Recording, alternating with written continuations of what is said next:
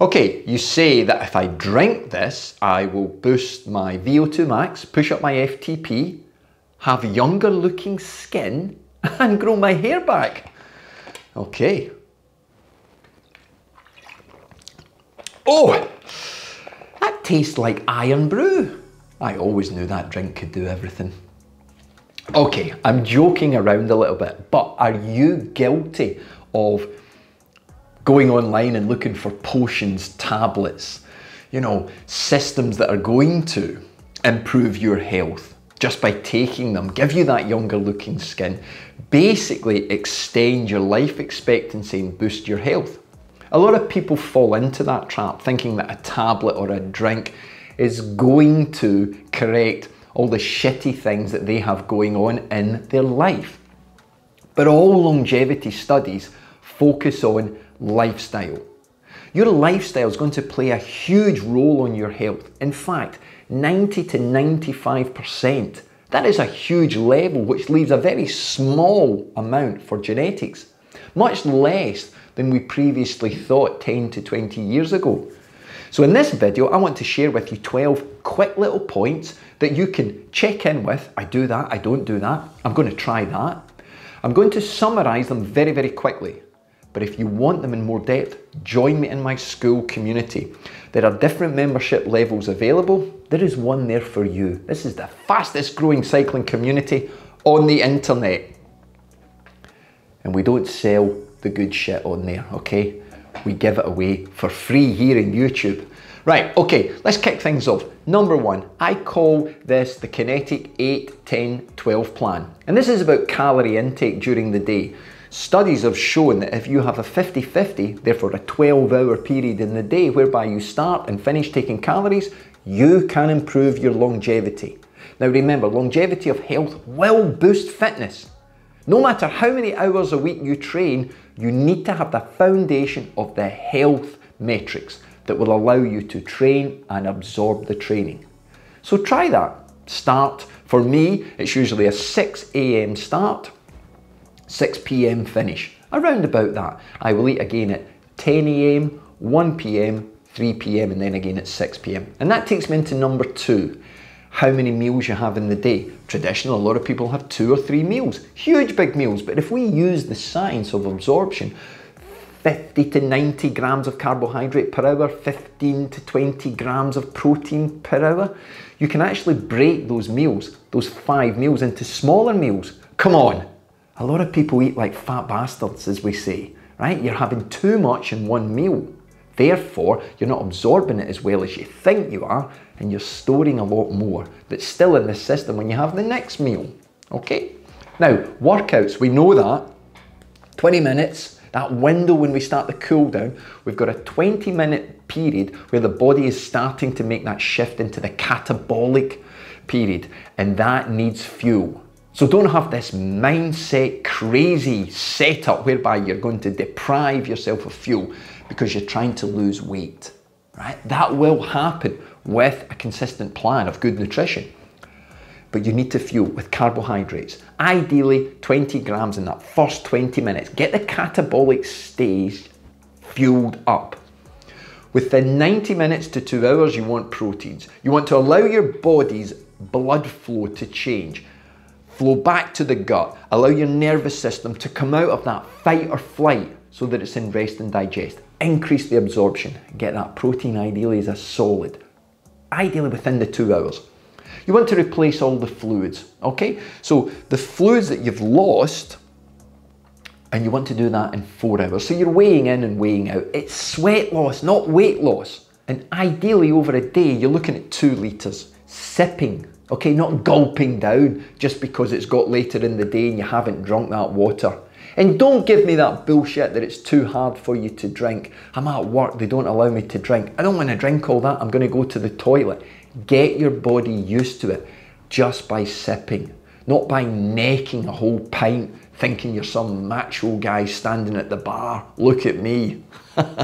Okay, now the next thing is alcohol. You got to cut it out. You got to give yourself a period whereby you're not going to take it on board. I know that's a shock to a lot of people, but if you're really looking to improve your fitness, therefore driving up your health, You got to remove anything that you know is toxic or poison. I know there are limits to what people can drink, but if you're real serious about seeing what can happen, give it a go.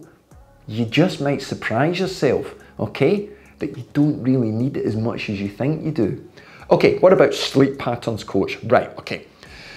This works, but it's not easy for everybody. Studies will always show that consistency in terms of the time we go to bed and the time that we awake, or get out of bed, as I say, consistent works. So every day, a similar time to go to bed, similar time to get up. Now that's not ideal, it's not the same for everybody, and it's certainly not possible. You know, I'm not saying that you can't go to parties, you can't go to, you know, social get-togethers. Of course you can. You're just trying to have some form of consistency that's the higher percentage of days are similar, even on those days off. So maybe you can cut out some of those late night binging, watching, you know, Rambo, kick the shit out of people, some old cycling races, all these sorts of things, okay? Think about it, what's best for you, okay? So that's really key. I don't want to dive into the hacks of how to improve your sleep. We do that inside school. Okay, your zone 2 targets. This is essential, and if you're not developing your zone 2 power limits or the time you spend in zone 2, right, you really have got your head in the sand, okay? Because the mitochondrial efficiency is key to longevity. It's key to health. Okay, your ability to improve the oxidization of fuels, to use oxygen, all the things that are linked to pushing up your VO2, they start, okay, with what happens inside that muscle cell. And that is super important. So set a baseline today, now, from watching this video, and set yourself a zone 2 target whereby you may improve your power or you may improve the time spent in that zone in the next 3 months. Yeah, come back and let me know how you got on, because if you do it right, you're gonna unleash hidden treasures. Yeah, like Indiana Jones in about, what's he up to now? Movie 15? I don't know. Okay. Now, the next thing, easy to do, cold showers, right? You're trying to save money anyway on your electric bill or your fuel bill, so cold shower. You can do it hot and cold, you only need 30 seconds. I've done so many videos and we've talked about it inside school, inside YouTube. 30 seconds per day. This is going to create a great reaction to your nervous system and help your capillary network. Also, I would add on to that, holding your breath under cold water. This is something I've done since a young boy. In fact, I once watched a documentary about free diving and about holding their breath. I then started to practice swimming underwater until I could do 25 meters, and that has gone up. And that is something that I still do. But sometimes I have to do it in a bucket or my sink, which does amuse my family from time to time. But breathing drills are something that has always been part of my training. Try them, okay? They do work. Right, okay, supplements can help. What you've got to understand is absorption levels, I've seen it at the highest level. Vitamin tablets, some athletes, they don't actually improve their absorption level. But a couple of things that are key, especially for me, and I share with other athletes, omega-3 and your B vitamins, especially 9 and 12. Make sure you're getting them. And if you're getting older, like me, I would supplement. You've got nothing to lose really by doing that, but make sure you go for one that works with you, not something cheap you've bought online that you're just saving a couple of pounds or dollars on, okay? Be careful what you're adding in, okay? Now, the next thing is lean tissue. So as we get older, we're going to lose this lean tissue. It's going to move away faster from our body, and then our VO2 is going to drop, okay?